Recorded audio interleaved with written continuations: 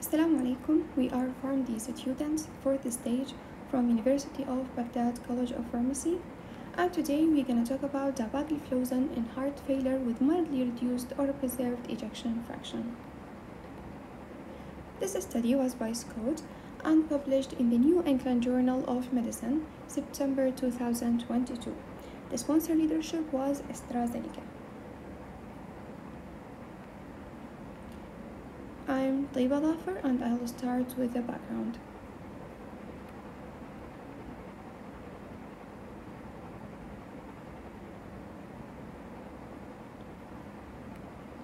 So, heart failure with a preserved ejection fraction represent 1/2 of our patients with heart failure and associated with substantial morbidity and mortality. There is positive evidence-based therapy that use of sodium glucose cotransporter inhibitors, which was used for type 2 DM, empagliflozin reduced cardiovascular death and hospitalization in patients with heart failure preserved ejection fraction, and this was the result of the Imperial trial.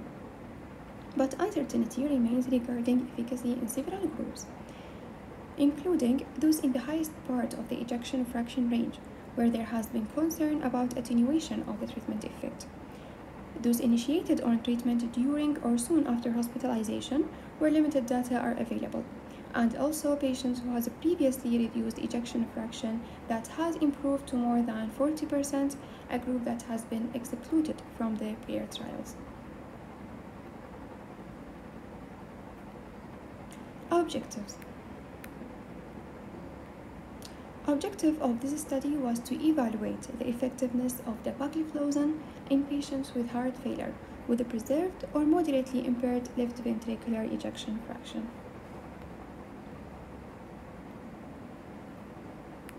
Starting with methods. Eligibility criteria. Age of 40 years or older, NIA class between 2 and 4 heart failure, left ventricular ejection fraction more than 40%, including prior left ventricular ejection fraction of 40%, or under that had improved to over 40%, which was excluded from the previous trials. Structural heart failure, left ventricular hypertrophy or left atrial enlargement, and elevated natriuretic peptides. Patients could be either ambulatory, hospitalized, or even recently hospitalized. Hi everyone, my name is Fatima Ammar. As a continuation to my colleague Teeba, we have an patient flow. We collect data on patients from about different 20 countries and from 353 sites around the world. In this trial, we have an eligibility criteria that patient we enroll in this study need to meet. So some patients are excluded from not meeting eligibility criteria or declined to precipitate or died or adverse event or other reason. So we have DELIVER was a randomized, double-blinded placebo-controlled trial testing the hypothesis that dapagliflozin will reduce the worsening of heart failure. So we have in randomized, we have a two-arm. The first arm is allocated to dapagliflozin, is about 3,131 patients, and the other arm is allocated to placebo, 3,132. The first one that allocated to dapagliflozin, we need to consider that some patients will discontinue intervention or incomplete follow-up for primary endpoints, survival status unknown, lost to follow-up, and withdrawal consent. The same thing is applied to the placebo one. So we have in this method we have a design. So we designed this trial that to become randomized. So we reduce the selection bias, and this is a study also double-blinded. So double-blinded, this means neither the physician or the patient know which medication it will receive, a placebo or dapagliflozin, and it is parallel. So the first group that take a placebo will continue on a placebo, and the same thing for the dapa. This is a very important. This is because it's affected the result of the study. So we follow up the patient after giving them the placebo and the DABA for 2.3 years. So after the follow-up, we need to measure this intervention we have done. So the primary outcome was a composite of worsening heart failure. We mean in the worsening of heart failure, we mean heart failure hospitalization or an urgent heart failure visit, or a cardiovascular death. In the secondary outcome, the total number of worsening heart failure event and cardiovascular death, and the change in the score and the symptoms for the heart failure at least for 8 months, CV death from any cause. This is very important. In the result, we actually gonna talk about how the dapagliflozin change and the result, and especially in the patients taking the dapagliflozin, were 610 events in the placebo arm, representing 9.6 per 100 patient years, and the dapagliflozin group had only 512 events, representing a rate of 7.8 per 100 patient year. This gave a hazard ratio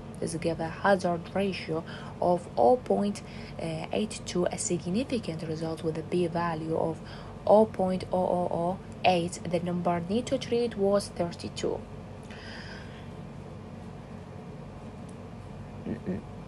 In this slide, here we can see the pre-specified result in the subpopulation of patients have an ejection fraction less than 60%.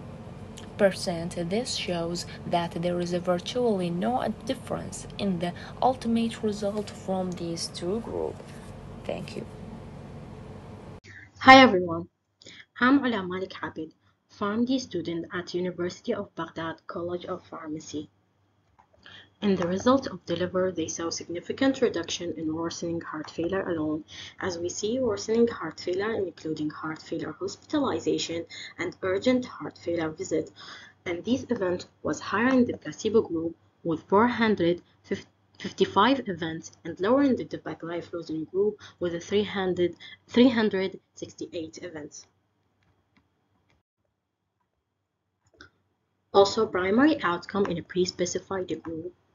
In the highest left ejection fraction group, there is no evidence of attenuation. Secondary endpoint, including total heart failure events and cardiovascular death, was higher in the placebo group than in the dapagliflozin group, with 1,057 events in the placebo group and lower event with 815 events in the dapagliflozin group. Improvement in Kansas City cardiomyopathy questionnaire total symptom score baseline to 8 months was higher in the dapagliflozin group than in a placebo group, which means that the improvement in the symptom was better in the dapagliflozin group. For result of adverse events and safety, adverse events including death were reported in percent of patients in the dapagliflozin group, which was 43.5%, and higher percent, which was 45.5% in the placebo group, and the incidence of adverse effect were similar in the two groups.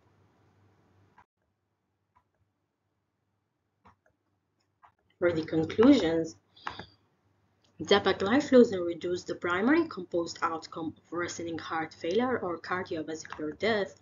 Also, dapagliflozin was effective in those with recent heart failure hospitalization and in heart failure with improved ejection fraction, and these findings were consistent across pre-specified groups, including those defined ejection fraction according to left ventricle ejection fraction, with no attenuation in the highest ejection fraction group.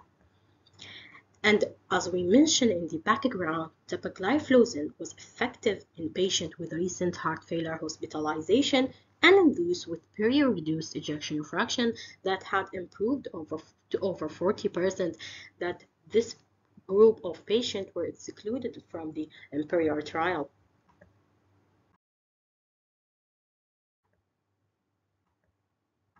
In the recommendation, trial in higher risk population or of longer duration or pooled analysis of several trials would be needed for evaluation of benefit with respect to mortality.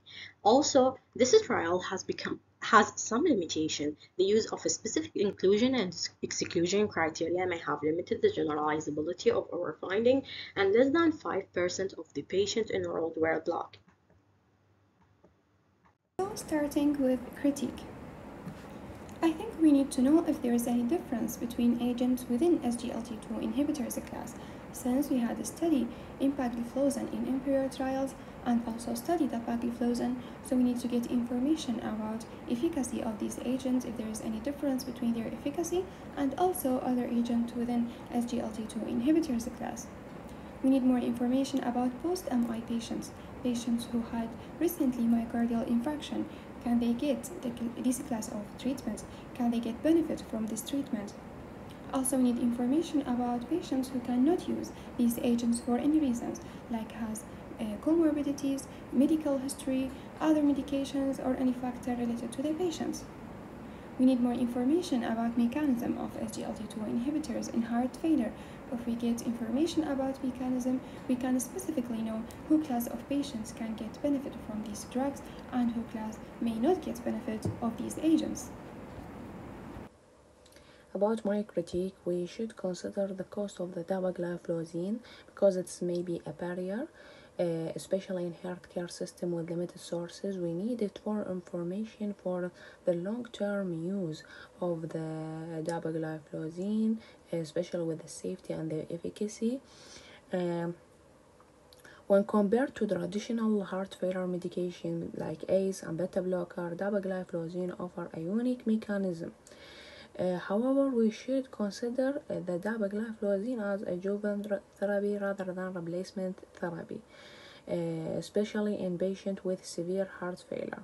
Dapagliflozin presents a promising addition to the heart failure treatment because it is a unique mechanism of action, وأيضا يقلل reducing the heart failure hospitalization and the cardiovascular death. So we need to know more about the safety profile, cost, patient selection criteria must be carefully considered. So we need a further research to define it is a prices rule in the heart failure management. My critique that according to previous trials, in the absence of contraindications of SGLT2 inhibitors can be prescribed to all heart failure patients regardless of their ejection fraction. So there is no need to wait until determining the ejection fraction and prescribe indication according to it. Or by another word, it did not matter if you have high ejection fraction or low ejection fraction. SGLT2 inhibitor will benefit you. Also, we saw the benefit of SGLT2 inhibitor in prevention of patients with diabetes, but what about the patient without DM? Also, the benefit of the dapagliflozin in patients with stabilized heart failure was improved, but what about patients who have acute heart failure? And this guideline, including update of the European Society of Cardiology guideline in the 2023 for treatment of chronic heart failure. As we saw, the recommendation for the treatment of patients with symptomatic heart failure with mild reduced or preserved ejection fraction, the recommendation for use of dapagliflozin or empagliflozin according to a delivered trial and imperial trial, the recommendation for the use of them was a class 1 level A.